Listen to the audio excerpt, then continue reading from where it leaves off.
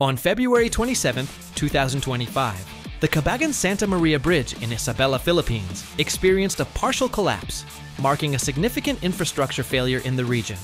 This bridge, spanning 990 meters across the Cagayan River, was designed to connect the municipalities of Cabagan and Santa Maria.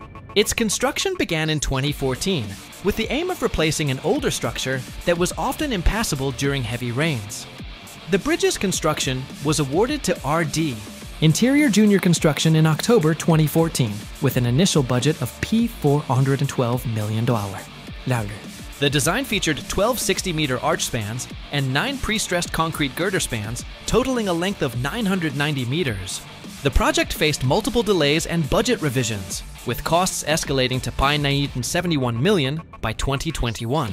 Structural defects were detected that year, causing the bridge to sway under light vehicular traffic, limiting its use to motorcycles, bicycles, and pedestrians.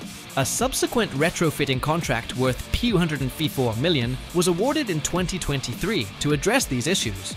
After its formal completion and reopening on February 1, 2025, the bridge was accessible to 4-wheel vehicles. However, just 26 days later, the third span from the Cabagan side collapsed when a 102-ton truck attempted to cross, exceeding the bridge's load capacity. This incident resulted in injuries to 6 individuals. The collapse prompted immediate investigations. President Ferdinand Bongbong Marcos Jr.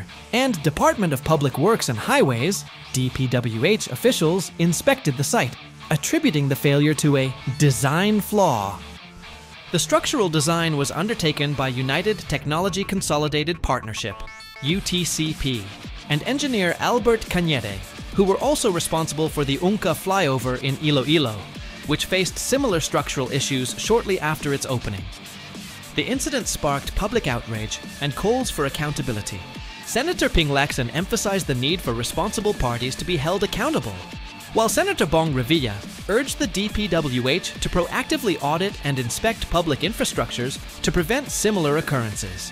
The partial collapse of the Cabagan Santa Maria Bridge serves as a critical reminder of the importance of stringent oversight in infrastructure projects.